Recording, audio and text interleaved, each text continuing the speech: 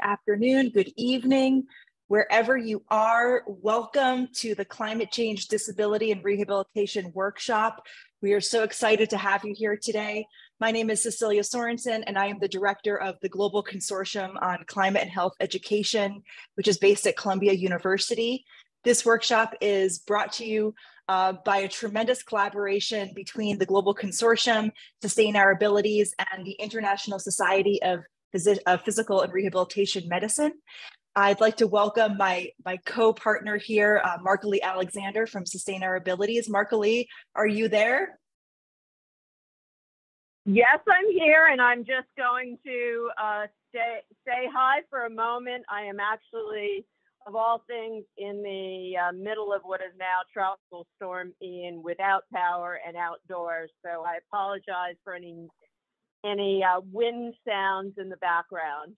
But I'm so happy to bring the people from Sustain Our Abilities and ISPRM together in this course. I think this is the first course that's really trying to take a comprehensive look at this topic for professionals in the field of rehabilitation. And I do want to say that we do plan in the future to have a similar course for people with the lived experience of disabilities. Thank you so much, Dr. Alexander. She's calling in from the middle of a hurricane right now, so we are flying a little bit by the seat of our pants. Thank you for bearing with us, but we have a tremendous collection of speakers here today to speak with you. So just want to give you a little bit of an overview of the workshop. We will be meeting for the next three Thursdays at this same time. This workshop series has 4 sessions. We're going to be covering climate change and disability. What are the health and ability concerns? In our second session, we will be covering climate change and rehabilitation therapies. In our third session, we will be talking about responding to climate change and what it means for persons with disabilities. And in our fourth session, we will be talking about how healthcare professionals can be part of the solution. So let's kick off our first session today. Really what this is an overview of climate change and how it affects those living with disabilities. And the goal of this discussion is to really lay the framework to understand the health impacts of climate change and to provide some perspectives on what climate change means for people living with disabilities. So we have 4 speakers today. Our first is Dr. Markalee Alexander. She is the founder of Sustain Our Abilities, and she is a physiotherapist. I will also be speaking. As I mentioned, I am the director of the Global Consortium on Climate and Health Education, and I am an emergency medicine physician. We will also hear from Dr. Carl Luchico, who is a physical medicine and rehabilitation specialist. He trained at the Philippine General Hospital and is now pursuing further studies through a clinical fellowship in brain medicine at the University of Toronto in Canada. And we will also be hearing from Dr. Maya Newman, who is a physical medicine and rehabilitation specialist and a forthcoming assistant professor in pediatric rehabilitation medicine under the Department of Neurosurgery at the University of California. So just a few housekeeping items before we get started. Just so you know, all of our sessions will be recorded and they will be made available on the course website. We will put the link in the chat for you to be able to find all the recordings and all the information about upcoming sessions. Just a few notes about Zoom logistics. Please put all questions for speakers in the Q&A. That's where we will be able to find them the best. It says here to put them in the chat. It should say put them in the Q&A. A note to please keep your microphones muted, and we invite you to have your cameras on so that you're able to have bidirectional communication with us. So with that, I will turn it over to Dr. Markalee Alexander for our first talk. Thank you. Thank you, Cece. And before I start speaking, and hopefully, Haley, you can switch my slides. I apologize that I am not able to do this alone today. Is everybody hearing me okay? Yes, we can hear you. Okay, great. One thing is I am not a physical therapist. I am something called a physiatrist, which is actually a physician with expertise and specialty in physical medicine and rehabilitation. So just wanted to make that correction. It's interesting. That's not a word that's well known. So I want to talk about climate change, disability, and rehabilitation. And really, one of the big goals of this workshop series is to get you all in the audience ready to act and realize that we need to act as a team to conquer climate change. These are the other hats I wear. I'm the editor-in-chief of the Journal of Climate Change and Health, and have an academic appointment at the University of Alabama and a research relationship with Harvard. Next slide.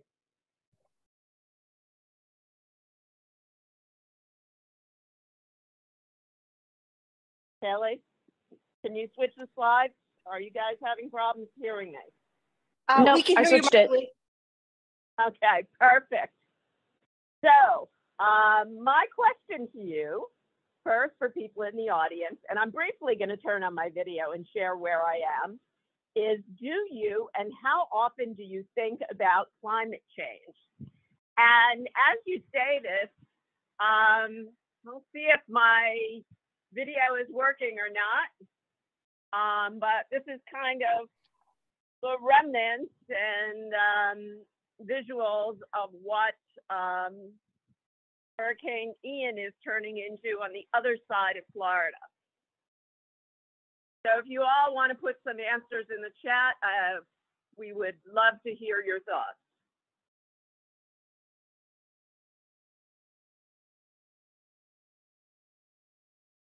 And Cece, maybe if you could read people's thoughts, if we have any responses.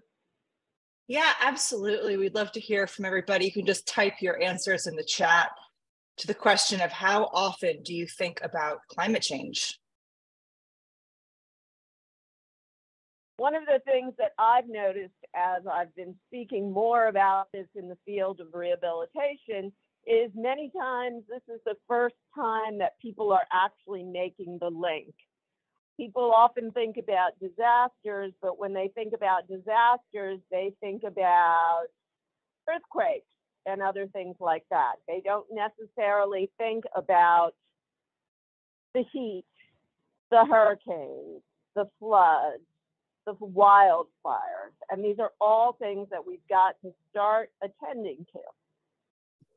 So Markley, we've got some answers here. People are saying yes and very often, every day, very often. We did just realize that the chat is for some reason disabled, so we can just do all our communication through the Q&A. But it sounds like people do think about it, at least on a weekly basis, pretty often. Someone says recent drought in New Jersey over the summer, but more frequently about this in the context of medicine. And so lots of thoughts about it. Okay, great. So let's go to the next slide. And this is the real question. We may think about it, but actually at this point, what actions have you taken to address climate change? And I would say that one of my goals here is really to ensure that we all start taking actions. And there's a number of ways you can take actions that we will go through in the course of this workshop.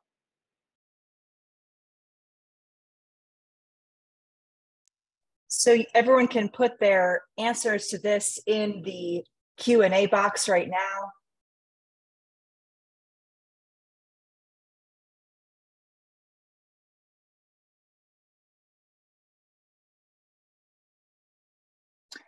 So we've had a few folks put answers in. Teresa saying that they switched their health system to more environmentally friendly anesthetic gases. Claire is saying that she started to direct curricular efforts at OSU, College of Medicine. David is saying local commuting via rail, bicycle only, avoid when reasonable animal products, reducing unnecessary consumption. Amanda is saying at a family level, we travel less, eat less meat. Teresa is saying we're trying to create a clinical culture of sustainability and resource stewardship. Eileen is saying, I think about climate change daily. I spread the word to make awareness. George is saying that he educates the communities about climate change. Kimberly is saying that she moved continents to take up an opportunity to focus her work on climate change. Gloria is reframing her research to use a planetary health lens as a means to tackle some of the issues. Wow, so those are some great responses. Let's go to the next slide because it sounds like we've got a great start here in terms of actions. And for those of you that haven't had a chance yet, hopefully by the end of the talk, you'll start thinking about what steps you're going to make over the next few months. Next slide.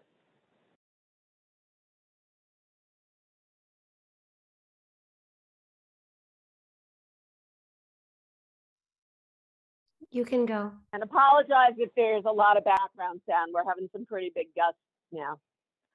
So I'm into acronyms, I guess.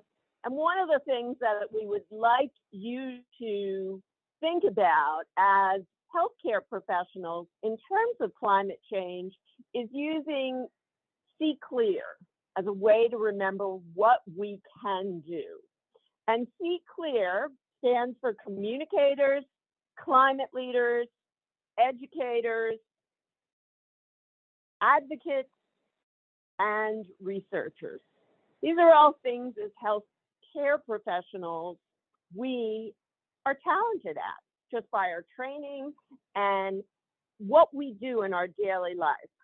So there's a nice editorial on this in the journal, and would love to have you all take a look at it if you're interested. And maybe somebody could share a link to the journal if that's possible, Cece. Yes, absolutely. So next slide.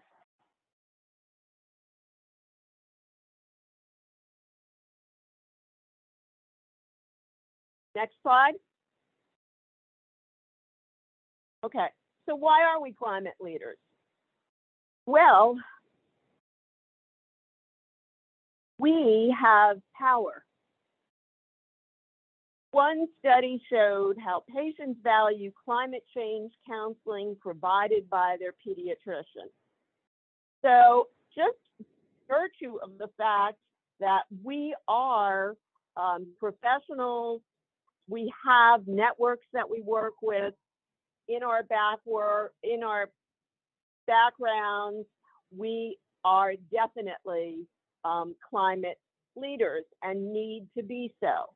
And we can communicate with other professionals, family members, community members, students, and professionals. And if you've not taken any trainings in doing these type of actions, there's a number of organizations where you can get training, many books where you can read some of the more powerful books. Drawdown is a great book to read. There's the Citizens Climate Lobby, there's the Climate Reality Project. There's a number of organizations where you can get some personal training in climate change and become climate leaders. And it's especially heartening to hear how people have led these actions in their own institutions. Next slide. Next slide is up, Markley. No, I mean the next slide. I did that one. I'm not seeing it. Okay. So who can we communicate with? And who can we educate? And how can we educate them? Well, my own view is that someday climate change will be part of what physicians do in their daily actions. It will be part of what you speak to your patients about, as it is similar to speaking about smoking and exercising and being healthy.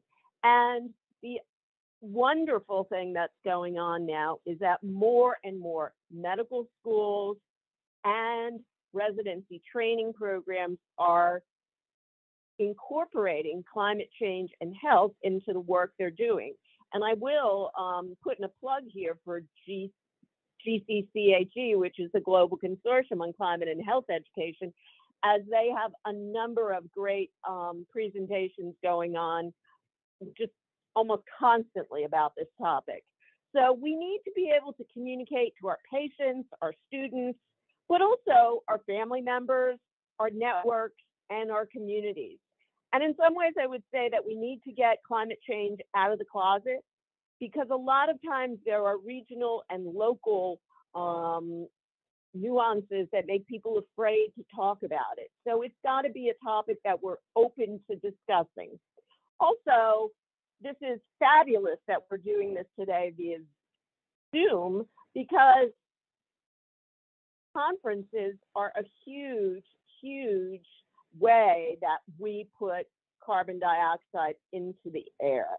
And that air travel is huge. And there's a nice study done by Carl, who you'll hear about later, about how our conferences and travel really can contribute to the process. So I do think the issue of hybrid meetings, and maybe if societies start having semi-annual meetings instead of annual meetings, maybe something that needs to happen. Next slide.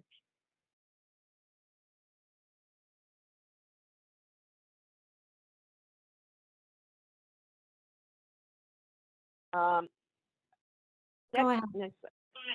So the next question is how do we become advocates? And my answer is just do it.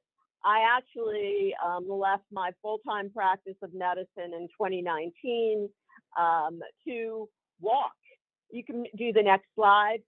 And I had gotten to the point where I was tired of trying. Next slide, Haley. I was tired of trying to get the topic of climate change into physical medicine and rehabilitation courses. I have a background in working in sexuality, and everybody wanted me to talk about sex, but people balked at the concept of talking about climate change. So we need to change this now, and you need to just do it. I mean, sometimes in life you just have to do it. And while we have a balance, and we, as physicians and academicians and therapists, et cetera, we may be biased towards doing research, but there also needs to be a balance, not just research, but also what do we do on a day-to-day basis. Next slide. And I will say that walk I started is going to restart in 2024. And more will come on that, but it had to stop because of COVID. Next slide. So I'm still going from Rocky Mountain to Key West. I've walked from Canada to Rocky Mount thus far, really with a goal of describing how inaccessible roads are, not only for persons with disabilities, but also able-bodied people. Now I'm going to segue from the general topic of why we need to be involved in climate change as leaders, educators, and advocates into the issue particularly of disability. And now I've lost my power.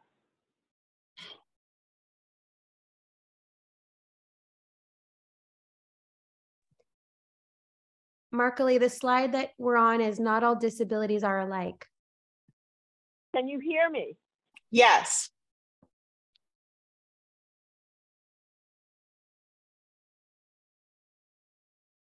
Yes, not all disabilities are alike.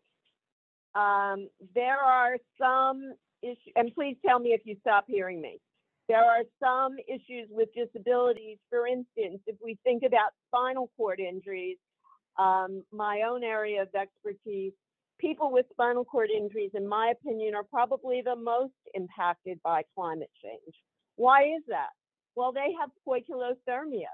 So their temperature changes based on whether it's very hot or very cold. So it is truly an issue for them if they're out in the heat. And one of the recommendations is that pretty much all people with spinal cord injuries should have Apple Watches. They need that backup. I had a individual tell me once on how he got out of his wheelchair, and he dropped his phone. And so he was powerless because he dropped his phone. So that is an important possibility. The next comment is skin, orthopedic, and neurologic issues. All these significant issues that people with spinal cord injuries have problems with are more substantial than many other disabilities potentially people have. Bladder and bowel incontinence brings along with it the issue of having the need for catheters. The issues of incontinence can be terrible. So all of these issues can impact people with severe, profound neurologic disabilities, not just spinal cord injuries, but people with severe. Markley, you just went on mute. Are you still with us? Can you hear me? Yes. Okay. Did you miss that whole discussion of bladder and bowel incontinence? So I was just saying how with profound disabilities, there can be other issues that people need to deal with. And so in this case, there are many medical aspects that people may also have to deal with in terms of disability. There are definitely social aspects and human rights aspects, but there become issues depending on the degree of persons with disabilities have. Please go to next slide, Haley. The other issue is that there are people with sensory disorders, people with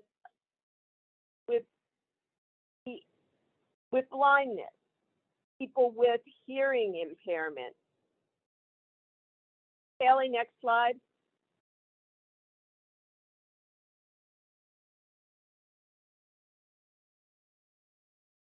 Can you guys still hear me? Yes. Okay, good. I apologize. My screen keeps going in and out. So people with sensory disorders or chronic medical diseases also have special needs. They have difficulty of awareness of disasters. If you cannot see, it's more difficult to read things. I mean, there's so much setup that people need in terms of alternative text and being able to hear that, which also requires power. People have problems being in cramped shelters. If you've got people with autism, for instance, that cannot be close to someone, or brain injuries, problems being in shelters. Devices require electrical power. What if you're on a ventilator? People can say, oh, get a generator, but generators have a tremendous problem in that they make the air around people terrible. And then you also need gas, and it's difficult to find gas in a storm. The need for medication, supplies, caregivers. Caregivers sometimes are not allowed to go to shelters. The need for transportation when you can't just be in regular transport and you're trying to evacuate can be an issue. And then people have individual needs. And in session 3 of our series, we're actually going to hear from Gretchen Dillon, who is the woman that it looks like her picture came out sideways, but she's a woman living with a spinal cord injury in Puerto Rico and actually has gone through, first she went through Maria, and now 5 years later, she went through the last storm, and the last thing I heard from her was she was having to drink her pool water. So a lot of these issues are out there, and we don't hear about them. The other, next slide, please. The other issue is that we don't live in a vacuum. A person with a disability often has other concerns that can make them have greater susceptibility in areas of disaster, such as being poor, living in a vulnerable area, which may increase the possibility for migration, extreme temperatures, having potential dual diagnoses, and then new pathogens will cause new sources of infections and exacerbate morbidity. Next slide. Healthcare is something we all have in common. And the reality is, when we look at the professionals that have been involved in healthcare, in climate change, and in climate change and health, is the preponderance has been people involved in acute care. There are a lot of emergency room doctors interested in the topic, pediatricians, psychiatrists, other specialties, and rehabilitation professionals have been slow to the game. So we've got to get involved, and we need to start also thinking about what our own practices are contributing to the issue of climate change mitigation. Yes, we've got to work on adaptation for our patient population, but we've also got to think about what we do and how much carbon we're putting into the environment. My own belief, next slide, is that joining in community is the solution. We've got to join in community. We've got to join, next slide, with other rehabilitation professionals, other healthcare professionals, with people with the lived experience of disabilities to bring these issues to light. Unfortunately, we've been able to develop a position statement through the Association of Academic Physiatrists in the US, and one will be coming out hopefully soon with the International Society of PM&R. I'm a little long on my talk, and I apologize. I think the weather's been making it more difficult, but I've only got about 3 more slides, which I'll go through quickly. Can you go to the next slide? We should be on the slide that says international research now. Yep, we're there. Great. So the final letter in CLEAR is research. And the area of research in disability and climate change is in its infancy. And my own belief and recommendation is that we've got to do international research. We've got to collaborate. This is not a competition. This is a collaboration, and teamwork is should all be capitalized. People with different disabilities have different risks. People in different climates have different risks, and we've got to study specific solutions for specific populations. Next slide. There are many things we can research, communicating, waste audits, using less labs, biodegradable supplies, telemedicine, tracking devices, being more holistic in our care, and developing new systems for cooling for people with special needs. Next slide. Transitioning to plant-based diets, tooling medical education, increasing our own personal activities, such as people saying they were taking the train instead of getting to work via car, thinking about global and regional impacts of climate change, and really how to ensure that greener healthcare and a greener environment can be good for everyone. And one of the things that I mentioned before is my walk, and my walk now is changing as I've grown and my life has changed. And what it's going to be called now is the Green Route, aiding healthy adaptation and mitigation, which I think is what we've all got to start thinking about. Final slide. In summary, we are so happy to have you as part of this course. We really encourage you to participate in all of the lectures. You can see there are profound issues when we talk about climate change, rehabilitation, and disability. People's needs are different, their function is different, and they have different comorbidities. People with disabilities are ignored. They're different than just working on, for instance, the city of, the city of Phoenix, because people with disabilities don't live in groups. And they also have medical and multiple concerns. I seem to have lost this final slide, but I'm just going to say this before I get done, and hopefully other people can emphasize this. What we would like with this course is that you all think, as part of this course, about one step you can make to work on climate change.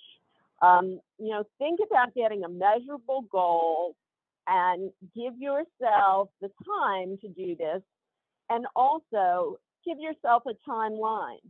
So what one thing can you do in 2022 to start working on the issue of climate change and rehabilitation and disability?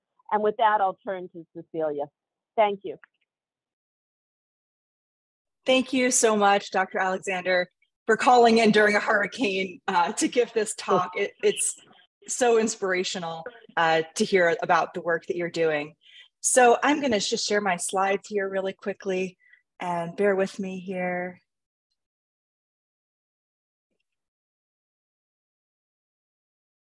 Okay.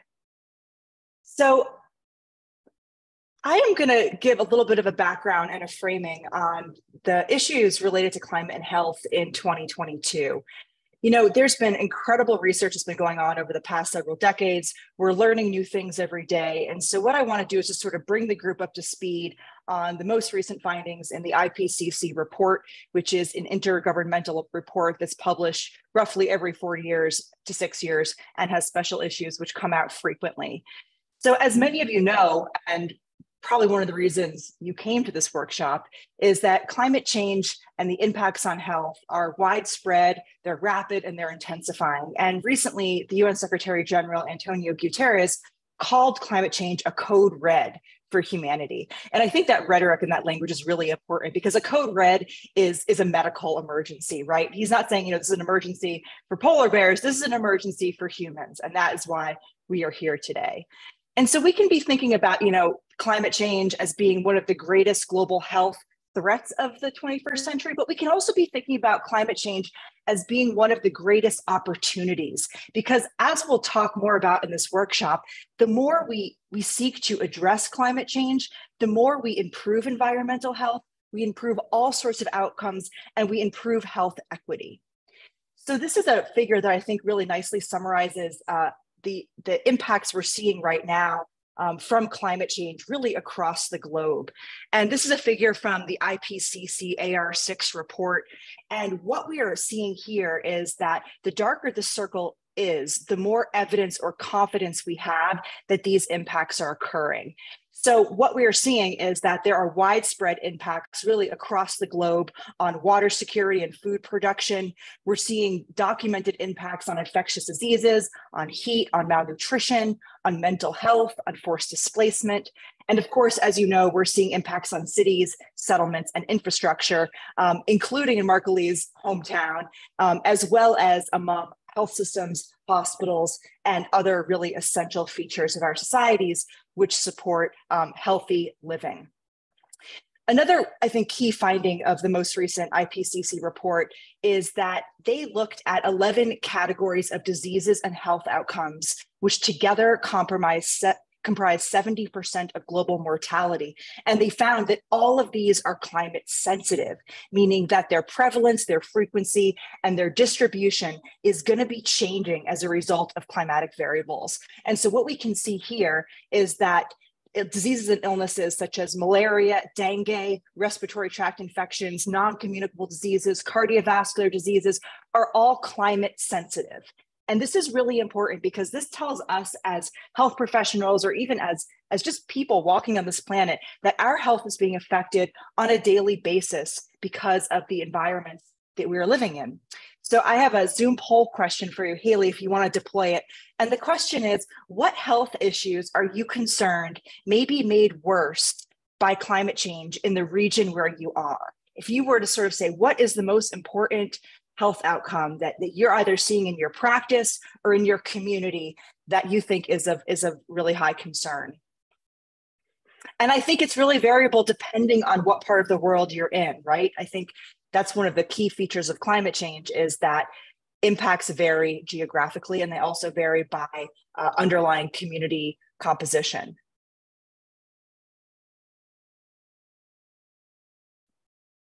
Okay, we're going to give it another 15, 20 seconds here.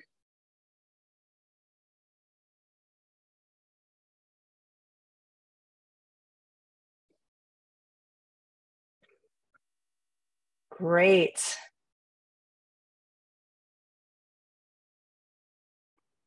Thanks everyone for your feedback. Haley, you want to show us the results? Okay, so seeing a lot of people thinking about heat exposure, thinking about vector-borne disease, and of course, mental illness is way up there, absolutely. And of course, gastrointestinal diseases, cardiovascular diseases, we're seeing a lot of impact. So thank you all so much for your input. And as I mentioned, it's going to depend on where you are and what your community looks like. That's really going to determine what the main health impacts are that you're going to be seeing in practice.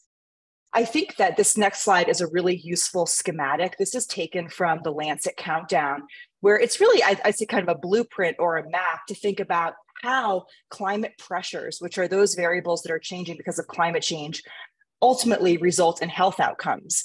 So what we're seeing globally is increased temperatures, more extreme weather, rising sea levels, extremes of precipitation, which result in exposure pathways, those things most proximal to health. And that includes heat waves, air pollution, water contamination, changes in vector ecology, increasing allergens, effects on food supply and quality, as well as population displacement. And then ultimately, that is impacting health outcomes, right, across wide spectrums, including, pregnancy-related outcomes, trauma, gastrointestinal illnesses, and so on and so forth. So I just want to give a couple examples of this from the literature. So this is, I think, a really useful map from NOAA, where we're looking at 2021 and a map of billion-dollar weather and climate-related disasters, just to sort of put this in perspective. And this is a data collection that is produced by NOAA, which is the US National Oceanic and Atmospheric Administration. And what we're seeing here is that each of these disasters resulted in over $1 billion of damage. And if we think about this and what that ends up doing to our society, and this is not even accounting for health impacts, is that we are going into climate debt, right? We are having damages to infrastructure, damages to buildings, damages to our built environment that we really are going to be unable to pay for as time goes on. And what we're seeing here in this bar graph is this increasing risk of disasters over time. And many of these are climate related, including severe storms, droughts, wildfires, and et cetera. There's really great evidence that you can find on the impacts of climate change from the Lancet Countdown. Some data I'll share with you here is that as it relates to vector-borne diseases, what we're seeing is that unusually high periods of rainfall and altered humidity and warmer temperatures are modifying the geographic distribution and densities of Anopheles mosquitoes, which carry malaria. And so we're seeing that rates of malaria, intensities of malaria are increasing in many parts of the world where it is endemic and spreading to places where it formerly was not endemic. The same thing can be said for any diseases that are transmitted by Aedes aegypti or Aedes albopictus mosquitoes. That includes dengue, includes chikungunya and Zika. Again, we're seeing that these mosquitoes are better able to replicate and survive in environments that are being impacted by climate change, which is resulting in higher impacts to those populations. We also know that climate change is linked to air pollution, right? They have a similar sort of common origin, which is the burning of fossil fuels. And so there's been emerging data that areas of the world that have worse chronic air pollution, people who live there are at higher risk of mortality from COVID-19. And so here we're seeing really how climate change is sort of this threat multiplier, right? It's taking a global pandemic and it's making it worse for individuals who live in those areas affected by air pollution. And last but not least, just sort of looking again at global data, we're seeing that climate change is driving unprecedented numbers of forced displacement. So this is from the International Displacement Monitoring Center. And in 2020 alone, there were 40 million new displacements. And of those, 30 million were due to disasters. And if we look at that breakdown, these are weather related or climate influenced disasters, including droughts, extreme temperatures, landslides from heavy flooding, wildfires, floods, et cetera. And so this is a problem that is continuing to grow. The numbers look very similar for 2021, where we're seeing tons of people forced to migrate because the environmental conditions where they're living are becoming inhospitable. I think other key findings from the IPCC which we know are that, of course, climate change affects everyone and no one is immune to impacts, but we know that the most devastating are occurring and will continue to impact people and places who are economically and socially marginalized. And so our best science is telling us that climate change is really worsening health inequities and creating incredibly strong headwinds against progress towards our sustainable development goals. So new research from the World Bank Group shows that up to 132 million people will be pushed into extreme poverty by 2023. And in the US, we know that nearly 2/3 of the morbidity costs of climate change are currently being shouldered by our Medicare and Medicaid patients. So, there's a lot of really dark news here, and we're here today to kind of bring light to this news and to think about how we can act and how we can change these outcomes. And I would say, this statistic from the IPC is probably the most important thing that they say, which is that the severity of climate-related health risks is highly dependent on how well health systems can protect people. And we are health systems, right? So I was just looking at CNN today, and here we're seeing in Florida where Hurricane Ian is forcing Florida hospitals to close and to transfer patients, right? And oftentimes what we see is that health systems are highly impacted by climate-driven disasters. And when hospitals shut down, people lack access to care, right? So we need to be able to strengthen our health systems to be able to continue to provide care during these climate-related events, which are going to happen throughout our century. And additionally, we need to be thinking about how we build resilient as well as low-carbon health systems. So this is data from Healthcare Without Harm, and they found that if you were to take all the health systems globally and bundle them together, that together they would be the 5th largest emitter of greenhouse gases on the planet in rankings by country. And so in addition to doing an incredible amount of good that we do, there's also some inherent harm. There's some externalities to the care that we provide. But again, that's not an inevitability. So some studies have shown that energy intensity ranges by a factor of 10 for comparable health systems. So we have choices, right? We don't have to continue to provide health services the way that we do. We can work towards decarbonizing them. And there's really a very important reason to do this. So we're kind of stuck in this non-virtuous cycle. So in 2018, we know that air pollution emissions from healthcare resulted in the loss of nearly 400,000 disability adjusted life years in the US alone, and added to over $6 million in direct health costs and over $5 billion in indirect health costs, right? So we see in this circle that, healthcare services result in climate change and environmental degradation, which then leads to poor health, which then leads to people needing more healthcare services. And we're sort of caught in this non-virtuous cycle that we need to be using our voices as health professionals to be able to find solutions for. The thing I'd like to end on here is that, climate solutions, which improve our health and also improve our economies and make job opportunities, are really win-win actions. And so we have this ability as health professionals to send this message to policymakers, to our patients, to our communities, so that we make the best possible choices. And so why focus on health professionals? I just pulled this data from the World Health Organization. So globally, we are a workforce of almost 50 million people. And in a recent large multinational survey of health professionals, actually most health professionals feel that climate change is already affecting their communities where they work across a broad range of categories, and they feel a responsibility to act. Yet one of the greatest barriers to this is their own feeling of expertise and of knowledge and of empowerment. So I think this is, one way to kind of think about this as your role as a health professional. You are many things. You are a clinician, maybe you're a researcher. You're also a trusted community voice. People ask you about all kinds of things and they really value your opinion. You may be an institutional leader, or you might be a private citizen. But in all of these different roles that you play, you have agency to act.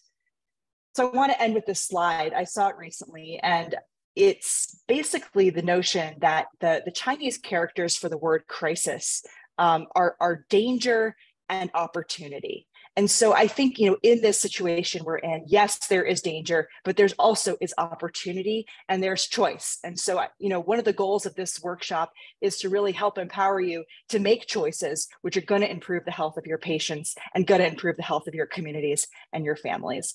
So I will stop there, and I'm going to turn it over to Carl. Thank you so much. Hi, Ceci. Thank you very much for that interesting and empowering talk. Hi, everyone. Please allow me to share my screen first.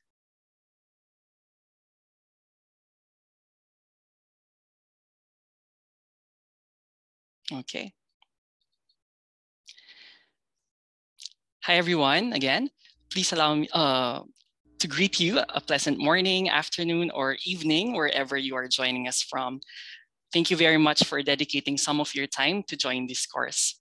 I'm Dr. Leo Chico, and I'm originally from the Philippines and currently in Canada for further training on brain medicine, which is related to the topic I'm going to focus on in relation to climate change.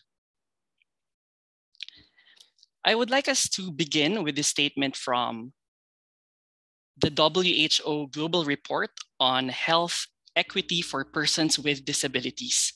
It states, disability is part of being human and integral to the human experience.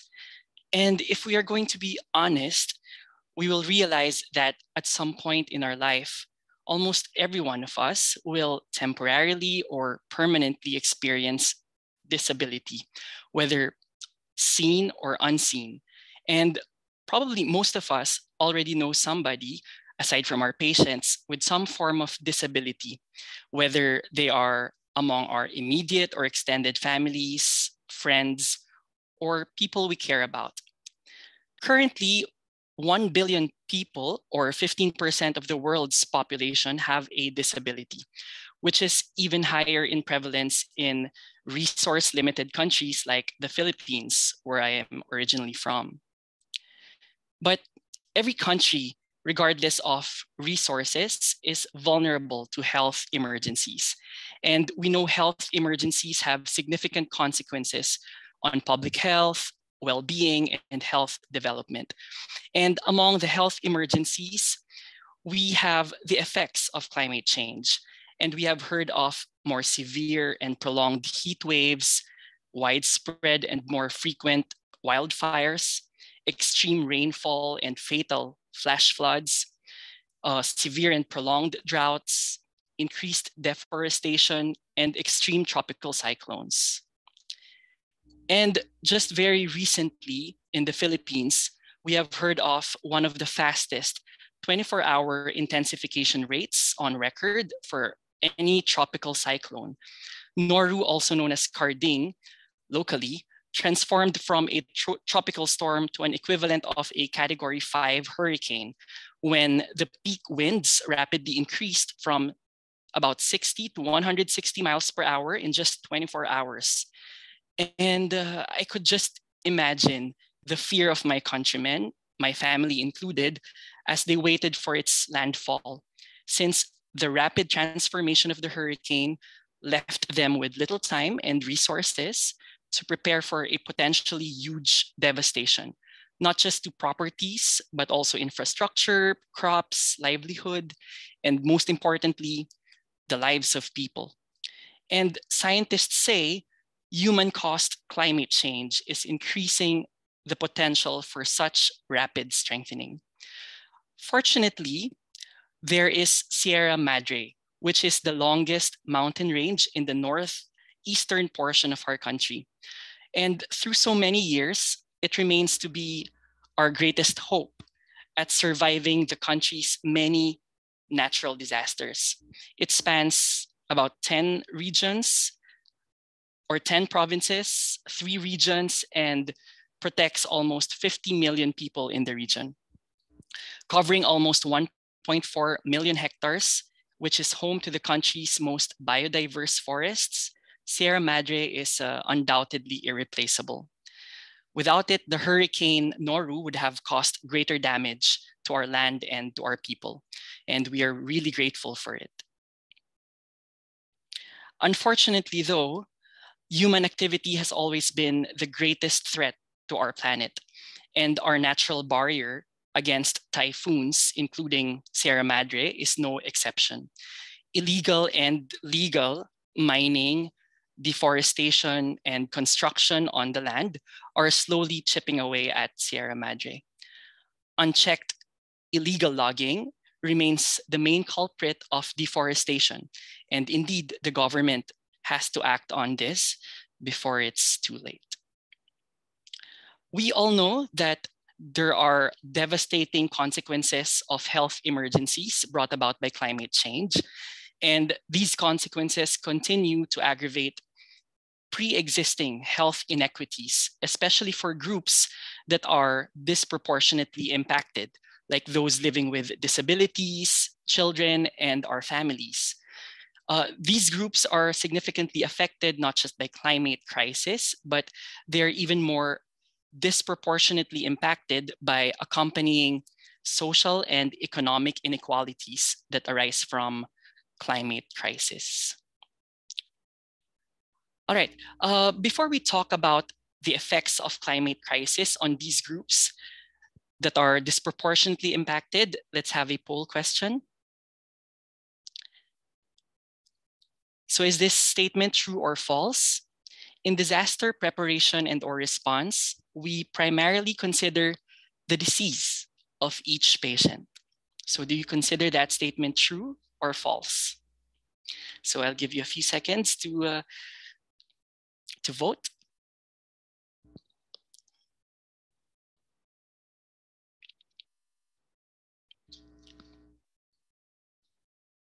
All right, Haley, do we have a summary of results? Okay, good. Majority answered false. That's what I was actually aiming for, because in my opinion, I consider this statement as false because what I would like to highlight is the importance of moving from disease-specific context to disability-specific context when we are handling patients before, during, or after a disaster. Regardless of the medical diagnosis, what matters is the ability of the individual. And we need to consider what each person can do or cannot do. And one way to do this is to actually be familiar with each person's cognitive, sensory, motor, speech, and even psychosocial disability. Now, talking about the groups that are disproportionately impacted, one large group consists of patients with disabilities arising from neurologic diseases, and there are a lot of them, ranging from developmental disorders like ADHD to vascular diseases like stroke and acquired brain injuries like TBI. But regardless of the medical diagnosis, we look more at the ensuing impairments and functional limitations when dealing with health emergencies.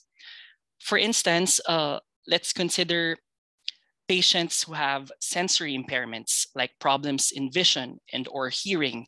These patients may be unable to recognize danger or hear or read about instructions regarding evacuation, which can put them at high risk for danger. Another example is the group of patients with cognitive impairments. Persons with ADHD, for instance, may have difficulties in executive functioning, communication, and social interaction. And thus, these patients can better understand instructions about evacuation or safety precautions when they are written in simple language. So it would be better if we have instructions in short sentences using simple words that can describe one action at a time and provide basic, easy to understand information. And such people also are emotionally impressionable. And so it is important that people leading in an evacuation, for instance, maintain a calm and a soft-spoken demeanor. And if we're going to specifically consider patients with TBI, we know that they have difficulty or they may have difficulty reading and processing large amounts of information. So these patients would appreciate information presented in brief bullet points, for instance, with spaces in between. TBI patients may also report headaches and nausea, or sometimes get agitated when surrounded by noise and pollution. Hence, they might find it difficult to stay in a crowded shelter or evacuation center. They may even struggle with regulation of body temperature. When windows must be closed, for instance, patients without air conditioning may have to deal with worsening confusion or disorientation. Some patients may even result in dehydration and electrolyte disturbances, leading to headaches and sometimes seizures. So that kind of situation can be tricky for these patients. Cognitive impairments may also impede one's ability to take self-protective actions. For instance, those who lack insight into their deficits often do not appreciate their need for assistance from others, and that would be difficult in the event of a hurricane. Similarly, persons with impaired judgment may fail to respond in a timely manner to warnings in order to commence preparedness or preparedness activities, or to evacuate from high-risk areas. Similarly, those with poor executive functioning, like planning and problem-solving skills, often have difficulty troubleshooting when routines are disrupted and the unexpected occurs, such as in cases of power outages or flash floods. Or they may have difficulties planning and sequencing the steps required to adequately prepare for a disaster. And we also have individuals with impaired memory from whatever neurologic disease, for instance, from a vascular or a neurodegenerative disease. And these patients are more likely to forget to purchase or replenish essential emergency supplies at home, leaving them unready for a disaster. And another example would be patients with impaired orientation. Imagine extreme weather events that can cause electrical or power blackouts and hurricane-shuttered windows. And the absence of external indicators as to time and place can deprive patients of significant cueing or orienting cues. So their disorientation can be triggered or further aggravated. And also, we have here like self-explanatory instances like patients with mobility limitations needing gait aids or wheelchairs, and they may find it hard to maneuver around clutter and flooded spaces. And last but not the least, persons with neurologic diseases may also have either new onset or aggravated pre-existing mood disorders or coping difficulties. Some may even have symptoms of PTSD or may experience social isolation from disasters.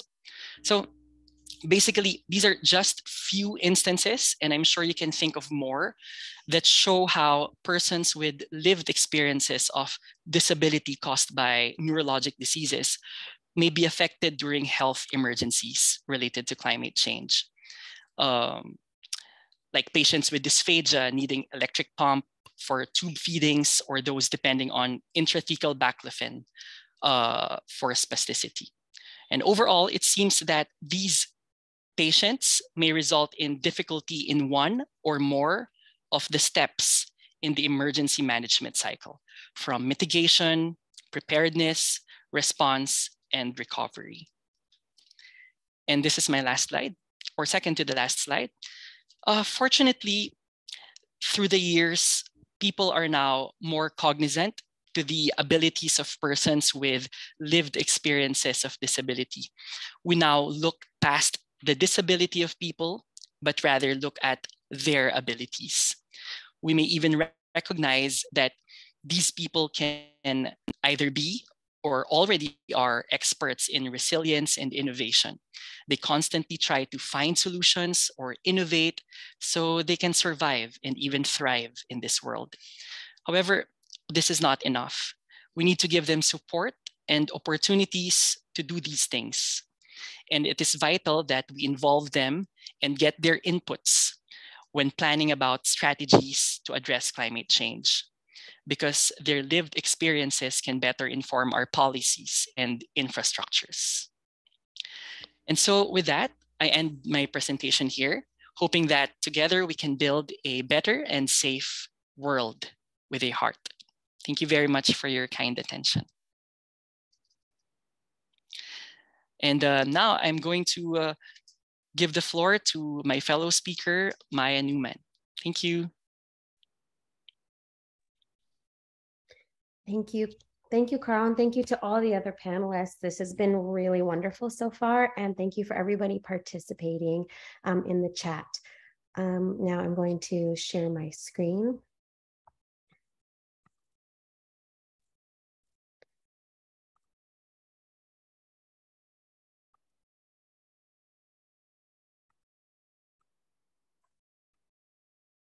Okay.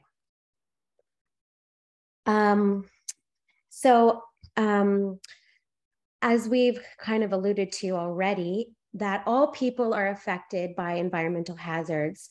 There are certain people who are at more disadvantage, people who are poor, elderly, children, and persons with lived experience of disability. They're all more disproportionately impacted. So we've given some examples how persons with functional impairments or health limitations, they're less likely to have supplies, an evacuation plan, or engage in emergency trainings compared to the general population.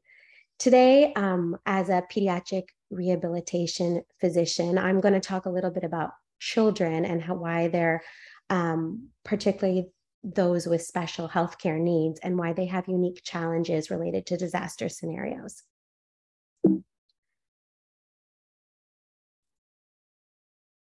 Okay, so there are about 200 million children worldwide who experience some form of disability.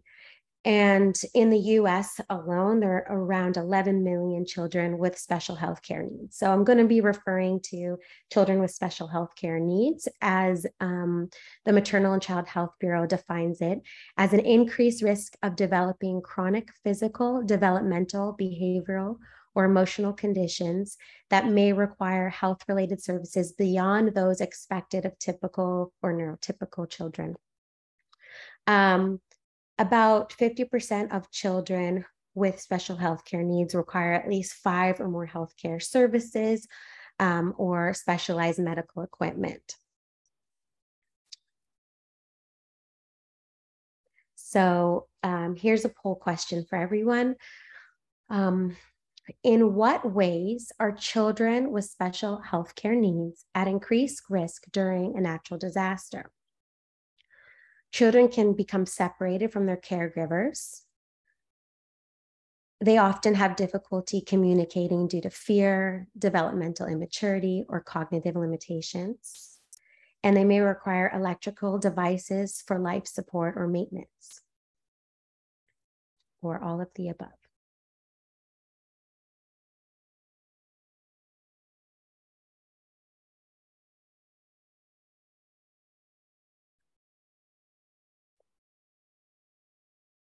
Okay, Haley.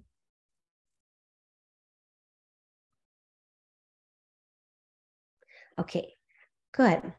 So basically everyone is right. It is all of the above. So even if you just answered one of them, they're all correct. And we're going to go into this a little bit more. Okay, so I'm going to try to highlight this through a case of a typical child that I might see in my practice. Okay, so Raphael is a 5-year-old boy with developmental delay, dysphagia, epilepsy, and spastic quadriplegic cerebral palsy, who is functionally dependent on his caregiver, who is his grandmother, to coordinate and perform all of his mobility, transfers, and activities of daily living. Now, there's a bunch of jargon in there, so I'm going to quickly try to define some of these things because it will help you all interact with me as I'm asking you questions. So for those who are not as familiar, cerebral palsy is an umbrella term used to describe children with who've experienced some sort of brain injury, whether in utero, during the time of delivery, or within the first 2 years of their life when their brain is most actively developing. And they also have a resulting functional motor impairment. Spasticity is a form of high muscle tone or stiffness of the muscles, and it can interfere with movement, speech, and also be associated with discomfort or pain. Epilepsy is someone who has seizures. And let's see, developmental delay is a child who is not meeting their gross motor, their fine motor, or the cognitive linguistic milestones as compared to neurotypical children at their same age. Dysphagia is someone who has difficulty swallowing. And then when we talk about activities of daily living, that's a healthcare term that's used to describe people's daily self-care activities. So bathing, dressing, feeding themselves, brushing their teeth, toileting, etc. So hopefully that explains most of these terms. So we can go on. Okay, so if you can please put in the chat, what are some of the healthcare challenges that Raphael may face? And just to prompt you, some of those terms we talked about, so having spasticity, cerebral palsy, epilepsy, developmental delay, dysphagia, these activities, what are some of the things that might be just in general, not related yet to climate change, just in general? And if you don't mind, Cecilia or Haley, if you could read them to me as people type them. Yeah, transport to health provider, self-care, again, transport issues. Maybe we'll give a little more time.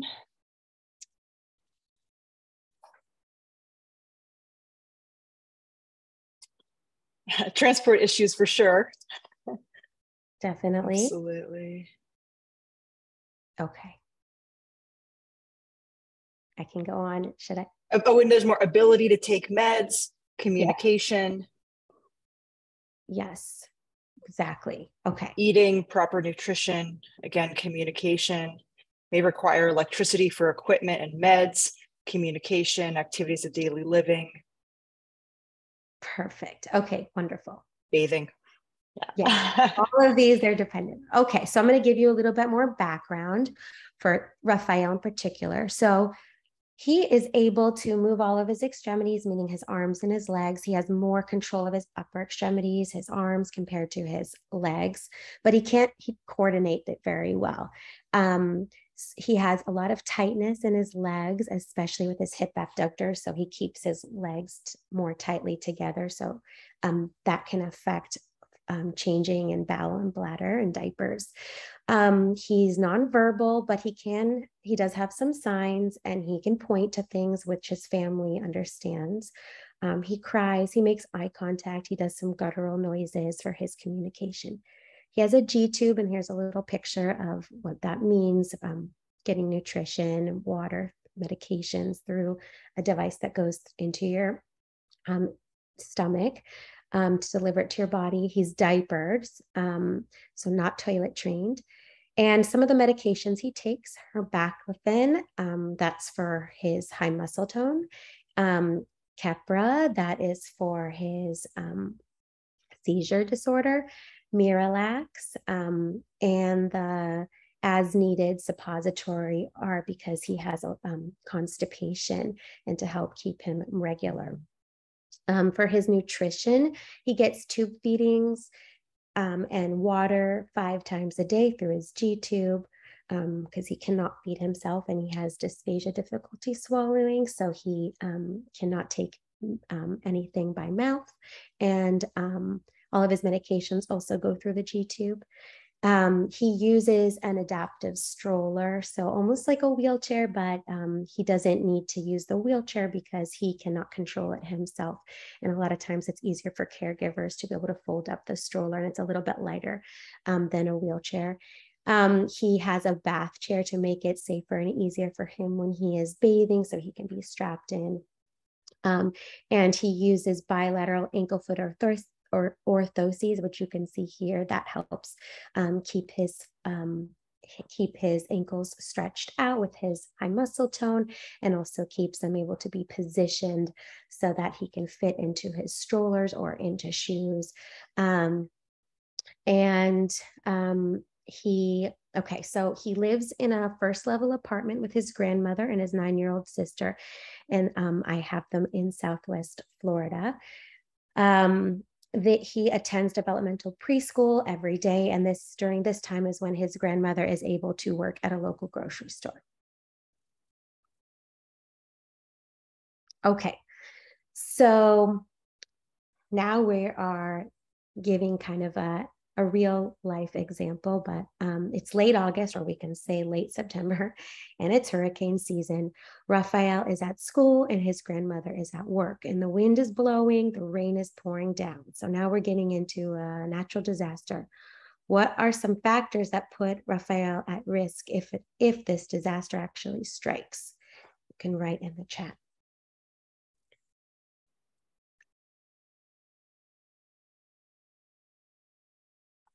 And again, Cecilia, if you don't mind reading, if anybody types anything. Sure. Proper nutrition. The power outages. Barbara says power outages, flooding, separation from grandmother. It's a great point. Yep. Communication, loss of power.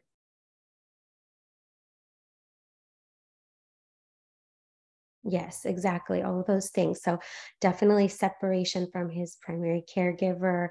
He is reliant on daily anti-seizure and hypertonia medications that cannot be missed. These are medications that you have to take daily, and you can have lots of symptoms of withdrawal or a seizure in this case if you don't take them.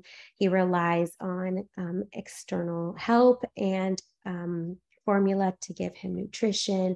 He relies on others for any kind of transportation, even transfers. He can't communicate his needs clearly to people that are not caregivers. He has really expensive equipment that he needs, and getting lost or separated from them. He's dependent for his bowel and bladder, and he requires diapering. He has a sister who's a minor, and she also relies on the grandmother for basic needs. So all of these are going to become into effect for causing stressors. Okay. So what factors would help Raphael and his grandmother during this situation? I'm giving you some clues, some preparation things.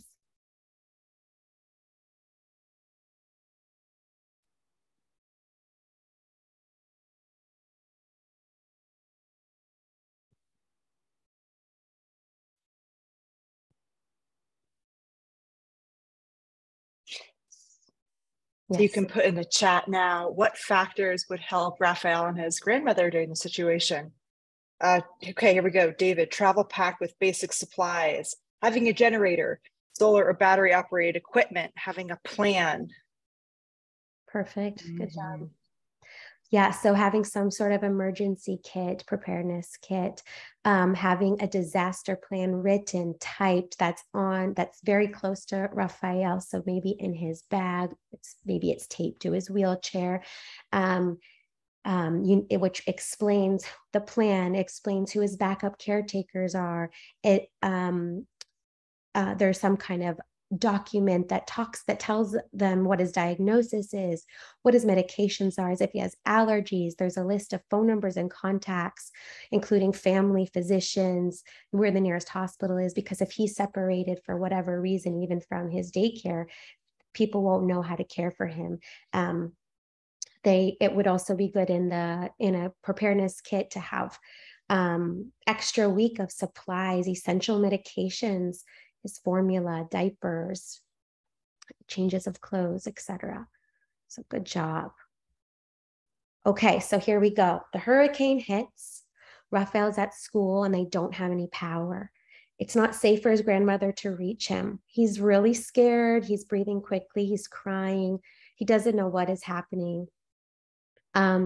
His grandmother luckily prepared an emergency document with his diagnosis, medications, and a contact list at the beginning of the school year. So the school nurse is able to reach a neighbor who can then reach the grandmother to say that they have a supply of 4 days of medications, they have formula, diapers, and they have some bottled water to help to be able to give him free water. Although he normally gets his tube feedings through electrical powered device to give him his medications and his formula and his water through his G tube. The school nurse is also able to manually give it to him. It's going to take extra time, but she will have a way to give him all of his needs. So, and this is a great case scenario, right? You can imagine how this could go in so many different ways. Okay, so just some wrap up things. So children with special healthcare needs have unique challenges related to disaster scenarios, as we've talked about. They depend on caregivers, medical personnel, and equipment to support their mobility and their activities of daily living. If they're separated from people that know how to care for them and the tools, they're at huge risk, and there's a threat to their lives. They can have difficulty communicating, and they can have cognitive impairments, limitations. If there's prolonged electrical power failures, access to clean water, or interruptions in medications, they can be seriously jeopardized. So we talked about a good case scenario, but think about even in a resource-rich area they can jeopardize. But imagine if you're in a strange or underdeveloped or a rural system in the US or throughout the world, and they don't have enough resources, equipment, personnel, medical experts to care for these people, for these children. Efforts to rescue children with special health care needs during a disaster can be demanding for the community and the emergency responders, because even taking care of the general population is already a ton of work.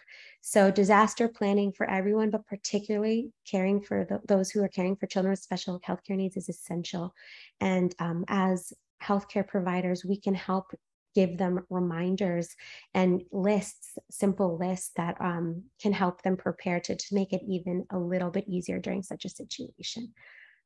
So thank you so much. That's the end of my talk for now, but please put questions in the Q&A area and we'll have more of a discussion at the end. Thanks. Thank you so much, Maya, Carl, and Markley, for these fantastic perspectives on these issues. We have a couple of questions so far in the Q&A and in the chat. If anybody has any questions or comments or items for discussion, please let us know. The first question we had was, how could we as a community intervene quickly to the rescue of physically impaired members of our community to reduce the level of cognitive impact when disasters occur? Yeah. Okay. All right. Thank you very much, George, for that interesting question. Well, just to relate to my talk earlier, cognitive impairments can affect a person's overall health, well-being, safety, even problem solving and functionality before, during, or after a disaster.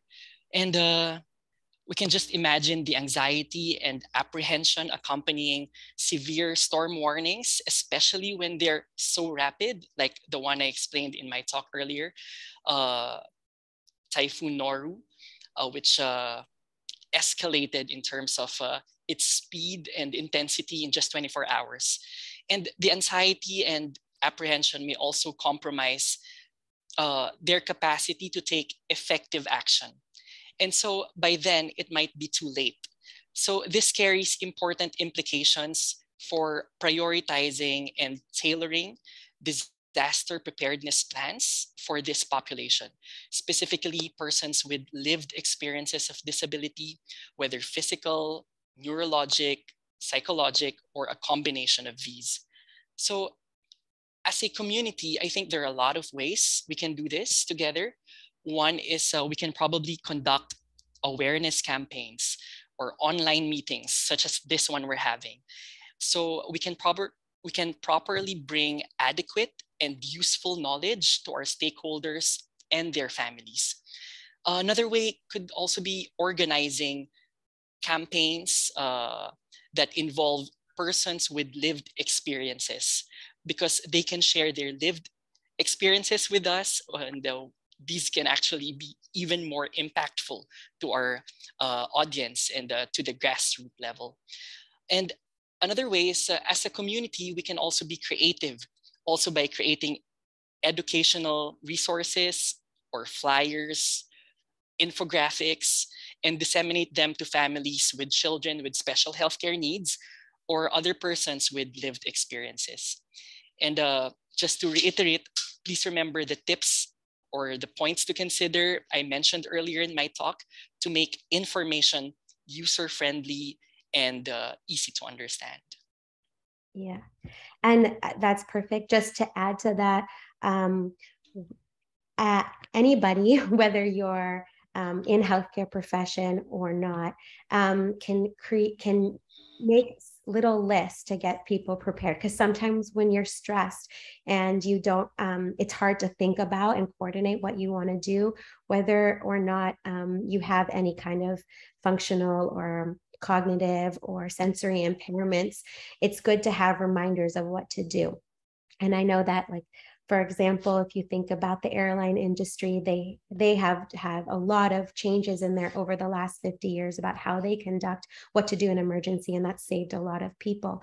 So similarly, if we make lists about what we need and we prepare our disaster kits, we will be helping each other. And sometimes there's really easy tools to go out and look those up, what you need. And I think that providers, it would be great if in your offices you had those to hand out. And if you can just briefly ask questions like, hey, you know, these type of disasters could occur in our community. These are the things that we prepare. Here's a little list. And next time we'll check in and see if you've prepared for that. And if you need help, let me know. Thank you, Carl and Maya. Those are great suggestions. One comment here from Elaine is that if the USA is going to be into climate debt, the less rich countries in the Caribbean and the Americas and probably elsewhere are likely going to really suffer after climate disasters. No, wondering if Carl, maybe you have any perspective on that from your links to the Philippines and sort of how you see this issue. Yeah, thank you, Ceci, and thank you, Elaine, for that comment. Really, what we can see is that even if you take a city like Manila, for instance, when floods happen in the city, it's the poor that are the most implicated or impacted. And having grown up in a country like the Philippines, I'm witness to the inequalities in the society. And this is essentially what it comes down to, right? The world is very unequal, unfortunately, and it's playing it out in terms of climate change as well. But that inequality, however, is also found within rich countries. There are people in even rich countries or developed countries who may have limited resources, who may have less money to spend on air conditioning, for instance, to adapt to heat waves, or flood insurance to rebuild after storms. So I think it's not just the resource limited countries, right? But everyone is impacted around the world. Thanks so much, Carl. A question here from Gloria. As a natural resource researcher, I might not always be in the spaces where important decisions are being made by health and disaster preparedness professionals. Any advice on how to get more involved in those spaces? Cecilia, do you think you could help us with that, Cecilia? Because I think you're really awesome at getting involved. No, I think that's a really, really good point, Gloria. And, you know, I think there's many different levels of engagement that can occur. You know, I always say, you know, start hyper local, right? Who is in charge of disaster preparedness at whatever health system you work at? If you're a researcher, you know, is there an affiliated hospital, university hospital, or even local community hospital? And reaching out there could be a place. Another spot I would recommend is thinking about any patient advocacy groups that are already doing this work and offering to sort of lend your expertise as a researcher. I think that's also very impactful. I think it's very good also to think about how societies can work together. So whatever society you might belong to and how they can put out position statements on this. Mark Ali is now back from the hurricane. Mark Ali, do you have any advice on this? Maybe not. Okay. But Gloria, I think that's a really great point. And, one of the things that we really are trying to do is bring health professionals together to think how we can, organize our voice and amplify it so that we are able to sort of bring these health perspectives to improve disaster preparedness and risk mitigation. So I think that's an excellent point. There's so many ways we can do this, but I always feel like the most effective way is really getting involved locally and figuring out what's going on there. So we have. Sorry, I just wanted to add to that you don't be afraid that you need to reinvent the wheel if you don't know what to say or resources. That's why organizations like the Global Consortium are so helpful, because they can help provide tools, slides, educational resources to help you, as long as you're willing to go out there and talk about it. Thanks, Maya. So we are just wrapping up. Okay. Sorry, Ceci. Go ahead. All right, I'm sorry. That was an interesting point. And I would just like to add, as healthcare providers, we wear different hats, right? We can be practicing as either clinicians, educators, researchers, administrators, or social mobilizers. And we can leverage any one or more of these roles in advocating for actions to address climate change. For instance, in my capacity, I try to incorporate climate change in my personal research agenda. And I also even use my social media to share links to certain articles or conferences related to climate change, such as this one we're having. And as part of the Sustain Our Abilities organization, we can also contribute to spreading more awareness on climate change through online conferences. I think we can maximize where we're at currently and go from there. Thank you. Thanks, Carl. And there is a link in the chat right now where you can access the Sustain Our Abilities website, where there is a ton of information on this. And there will soon be a link to join the community there. There's also more resources on the Global Consortium on Climate and Health website, which you can also access from the chat. So we are going to wrap up for today. It was wonderful having you here. Thank you for your participation, for your great comments and all your suggestions. We look forward to seeing you next week at this time. Of a quick note, we are going to be switching the webinar link room just for the next session, and you will receive an email about this. So thank you all for being here. This is an incredible community, and we continue to grow and learn and go on this journey together. So have a wonderful day, and we will talk soon. Take care.